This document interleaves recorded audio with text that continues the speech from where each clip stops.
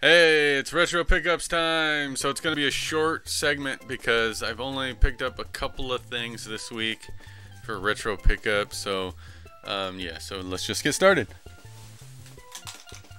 So I'm going to count this as two things because I bought it in two different places. So I was at this pawn shop down the street and I was just looking through their stuff and they had this for $1. Anybody know what this is? It says Logitech. What does that look like to you?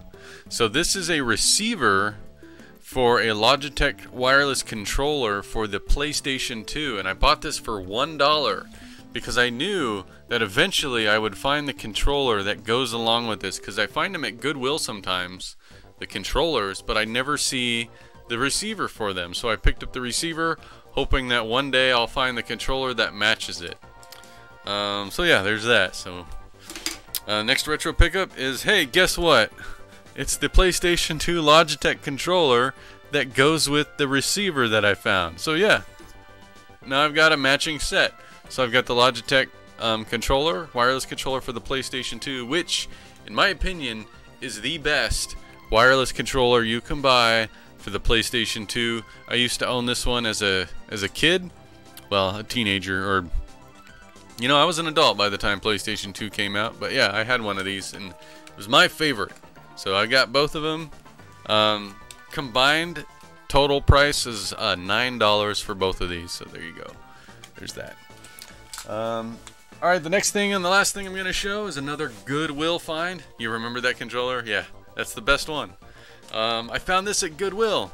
Hey, it's the PlayStation 1.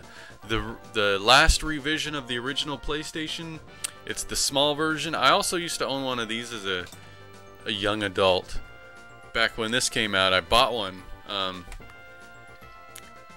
And this is really cool.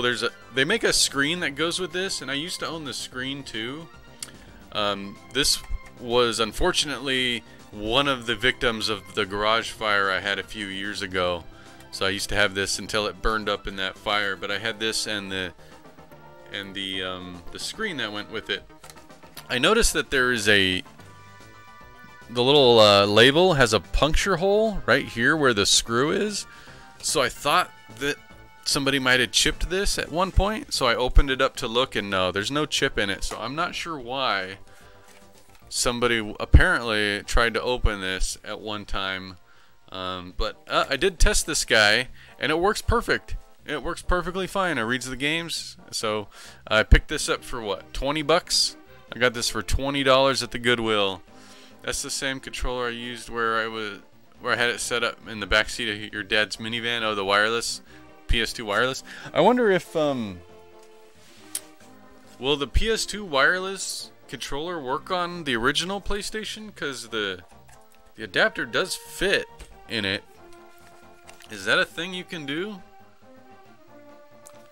That'd be really cool if that would work. That would be really cool, actually. So I'm not sure if that would work, but I hope it does. I'll have to test that out. But yeah, there you go.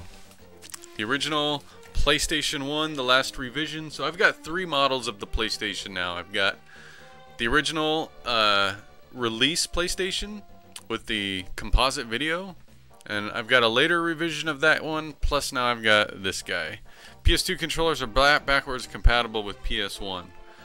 Yeah, I think that, well, I know that's true because I've used a wired controller, a wired PS2 controller on this, but I never tried the wireless. So yeah, I'm betting it's gonna work. Yeah. Well, that's it. Thank you for checking out my short retro pickups for this week. Be sure to like and subscribe to my YouTube channel. This will go up on YouTube. Thank you guys.